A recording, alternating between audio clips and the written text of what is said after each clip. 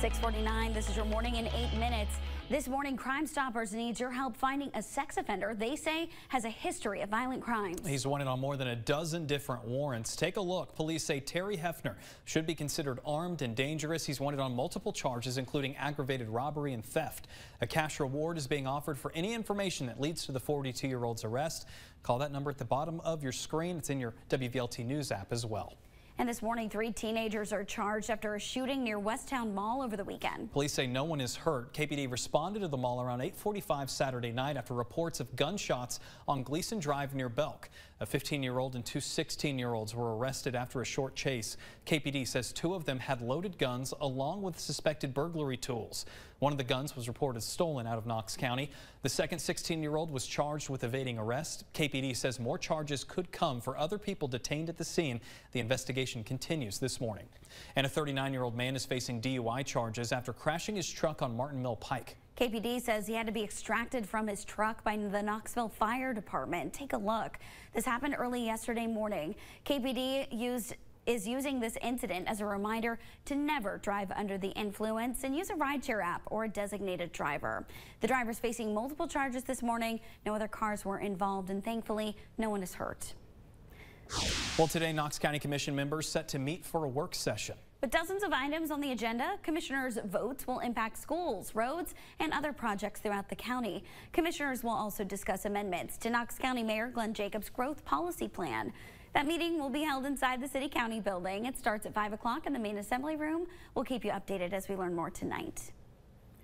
In this morning, a former Scott County fire chief charged with stealing more than $13,000 from his own department is expected in court. The state comptroller's office claims he took money from departments' accounts over several months.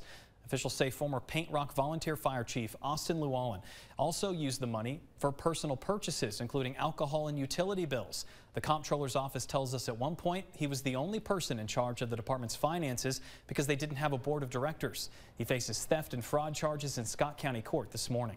And this week, Big Ears is back in Knoxville. Yeah, the 4-day festival brings in thousands of tourists each year. The festival kicks off officially Thursday. It goes until Sunday.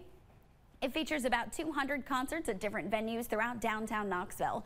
Several Grammy-nominated artists are expected, including John Batiste, Molly Tuttle, and Andre 3000. Weekend and single-day passes are available now.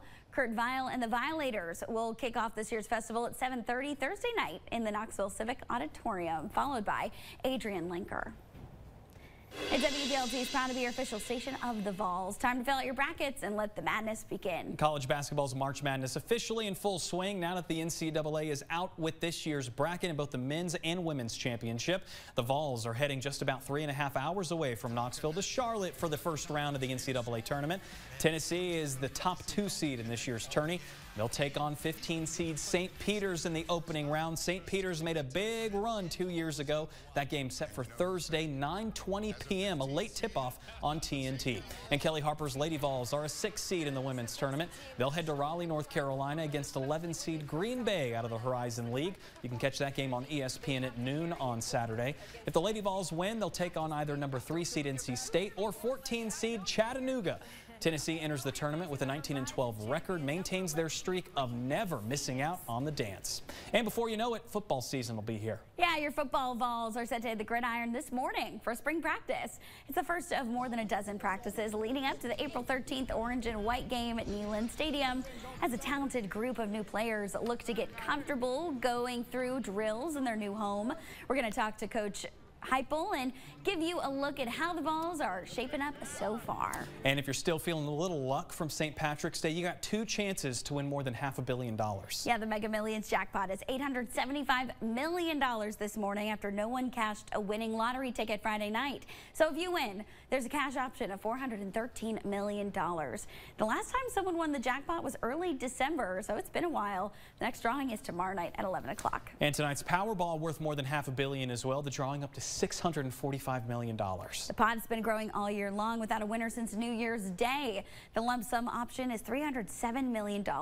That drawing is tonight at 11. It is 6:54. Let's send things over to Kristen Allen with your first alert traffic. Good morning. Getting a look at that first alert traffic this morning. We've been seeing a little bit of a buildup there on I-640 going into downtown to take 40 west as well. I've seen a little bit of a backup there. You can see we've got that traffic flow, but nothing really that's going to slow you down. Just something to be mindful as you are headed out the door. 40 at Hall of Fame Drive, looking pretty good this morning. Not seeing any big slowdowns in downtown just yet. Of course, we'll keep a close eye on that for you, especially as we head into that morning rush. Taking a look there at your drive time, 75 south, Raccoon Valley Road to 640, taking you 8 minutes this morning. 640 west from 75 to 40, taking you 3 minutes. And 40 west from Asheville Highway to Paper Mill Drive, taking you 9 minutes. Everyone is up to speed and on time. 5 minutes to 7 now in your first alert forecast. If you're just trying to wake up, trying to get your day started, actually maybe step outside. That'll help wake you up. Not in a good way. No, got that little bit of a chill here. Temperatures again dropping in Knoxville to around 37 late in the 7 o'clock hour. Sunrise not until 7:42. So we actually hit our low late 7 o'clock, early 8 o'clock hour. Then notice we can start warming back up a few degrees. It'll be 41 degrees at 9. So these next couple of hours, that warm jacket a must. So far 40 in Knoxville, but 35 Maynardville. You're at 32 now. Jamestown, 33 in Everett's, 38 Cosby. Sharing the chill this morning, occasionally a light breeze. Again, those winds going up, especially late morning to afternoon. So that's why right now it feels like 36 in Knoxville. Those scattered clouds stirring around. I do expect clouds in and out, some more sun midday, but notice these wind chills. I'm charting out your whole day here. When are you leaving? When are you headed out? All right, feels like 34 to start the day. Still feels like 42 at noon. Feels like 44 at times this afternoon and evening. You get back into those upper 30s. That's why that jacket really is coming in handy. Well, on into tomorrow too. Remember, we get that frosty cold start in those upper 20s tomorrow morning. Next couple afternoons, though, at least start warming back up. We officially start spring at the end of tomorrow. Then that first full day of spring is going to look and feel better on Wednesday, giving us a nice little warm up before some showers return. So I'm tracking that out for you as well, coming up on the CW at 7 o'clock. Oh, I'm looking forward to that. We got teased with the weather last week. It was so nice. 'Tis the season, though. We got some big ups and downs as we go into spring. That's for sure. 6:56, heading over to WBXX, the CW Knoxville on this Monday morning. We'll see you over there. Have a good one.